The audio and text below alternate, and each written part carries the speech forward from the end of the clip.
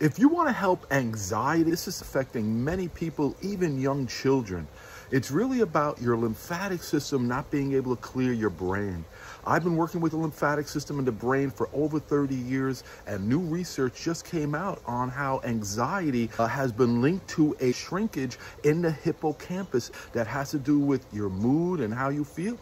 It's all about circulation. It's much more than your brain. When we have anxiety, we have chest tightness, digestive issues, we get skin irritations. It's really about this one system not being able to clean your body.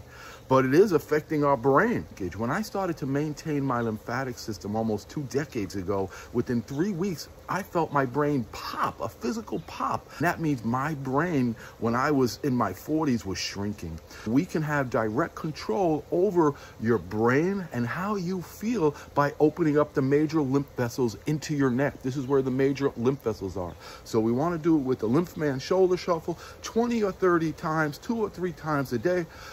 Already I can breathe easier. I feel tingling in my legs and arms. My head's getting itchy. We also want to take some deep breathing during the day. That alone, I'm sure you can feel circulation in your head, and that's going to help your anxiety and slow shrinkage in your brain. Hope that helps.